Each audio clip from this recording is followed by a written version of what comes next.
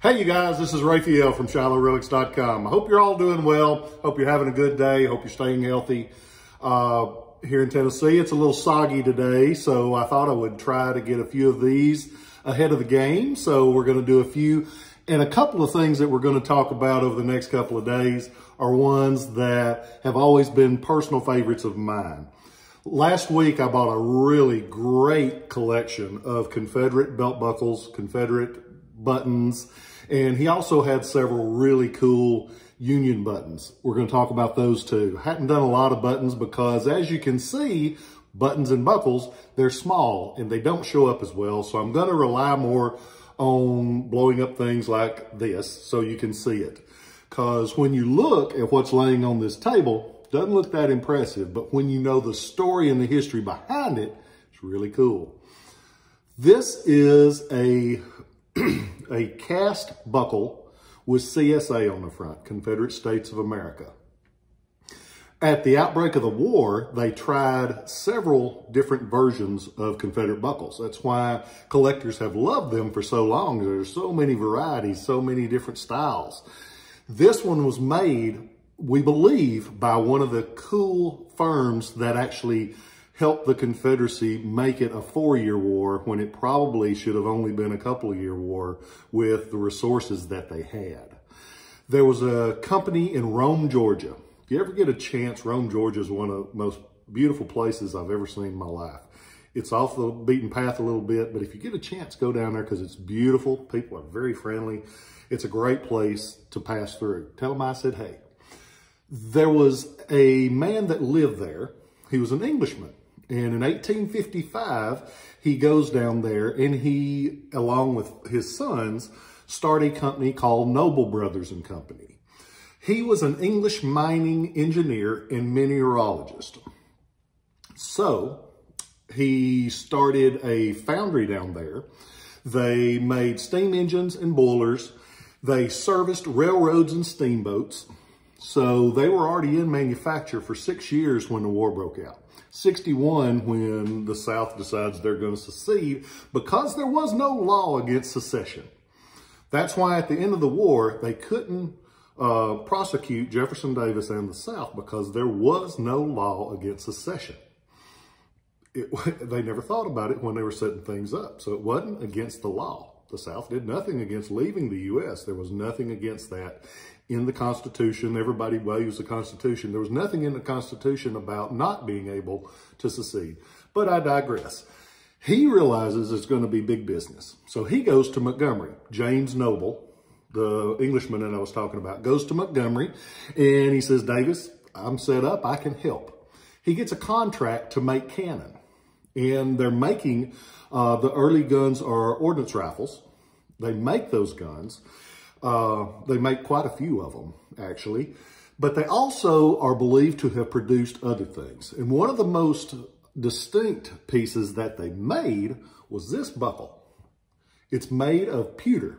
And the pewter is simply tin, and it's mixed with copper and usually lead. And it gives it a white tone, a gray tone when it's polished. You'll see these non-excavated and they'll have a pretty kind of dull gray tone. When they're excavated though, they have that pretty white color like this one. And they're very distinct because most of the buckles were made of brass, which made a lot more sense because that pewter is a lot more fragile. Didn't take a lot to break it. So 95% of the time when you see one of these, it's broken or ugly and had to be restored. This one has had nothing done to it. It's as pretty as you could hope for. It was found down in a Confederate camp in Mississippi. It's got the C.S.A. letters on it, and they are still good and clear. A lot of times, like I said, they break, and they break because when you're trying to hook the buckle onto the leather belt, all they used for a hook is thin wire, thin iron wire like this. And as you can imagine, that's not easy to get on. So if you torque that a little bit, it's going to break. Most of the time they're broken. Most of the time they're missing things. This one has all three of the original hooks. It has a beautiful face to it, has that pretty white color. And you can tell them easily because the brass ones will have the patina that's green or chocolate brown, or sometimes even a blackish color. The pewter's a completely different critter. You can have a dozen of the others and this one's going to stand out just because they're completely different. They realized that they didn't work that well, and so they didn't make them forever. But it's believed that these were done by Noble Brothers. There's a couple of different versions that show up. There's the one with the C.S.A. on it, and then there's a plain one that just has a plain, simple, unadorned face. Because this would have been harder because it was still made in a sand-cast mold. They were pouring the pewter into that sand-cast mold to produce these. You've got to be careful if it's a non-excavated one, because there's a cat up north, great guy, he stops by and asks me if he's, how I'm doing when I see him at shows. And he asked me because at one time at Chicago, there was this guy walking around trying to sell this pewter C.S.A. buckle, and he had gotten offered like 10 grand for it. The guy comes around, he says, I made that. And I'm like, no, you didn't. And he come back up and he showed me he did. And you can tell him because on that outside face, the edge has a little bit of a bevel to it. The original ones did not.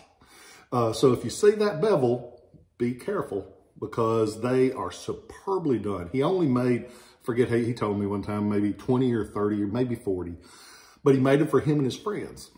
And so they have leaked out and some of them are out there, but be careful on those because it is a good way to turn 10 grand into $50, which I do not recommend. Let the government do that for you and don't do it yourself. These are great little buckles. This one, as you can see, is beautiful. It came out of the collection of Joe Hale. Joe, great guy, friend of mine for 25, 30 years. He sat up as the Carolina Rebel at Civil War shows and made one of the most beautiful displays of Confederate belts and buckles you've ever seen. And this was one of those that helped him win Best of Shows, Best Excavated Artifact, all those big awards he won. And this was part of the collection that won it for him. He's doing well. A great guy. Hope they're all well. Hi, Miss Paula. Hi, Joe. Love y'all. You can go on to Shiloh Relics. You can see this one. You can also see, but there's going to be a lot of cool Confederate buckles, cool Confederate buttons coming on.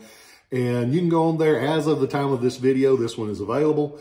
You can own it. You can own others to put beside it. And I hope you know that I care about you. Hope you know you're safe. I hope you know that I hope that you are safe. I hope things are going your way. I always want to encourage you to be the best person you can be.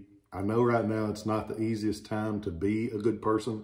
You have to work extra hard at it because it seems like a lot of people want you to be at your worst because they know they can get the best out of them if you're at your worst. So hang in there. Don't let them get you down. Keep fighting through it. It's going to be better. I don't know when, and I don't know exactly how, but I really do believe it's going to be better. And I want you to know that I appreciate you. I hope you'll have a great day. I hope you hug the ones you love, tell them you love them, because if the last word you ever hear out of my mouth is I love you, I'm okay with that. I'll catch you later. Love you guys.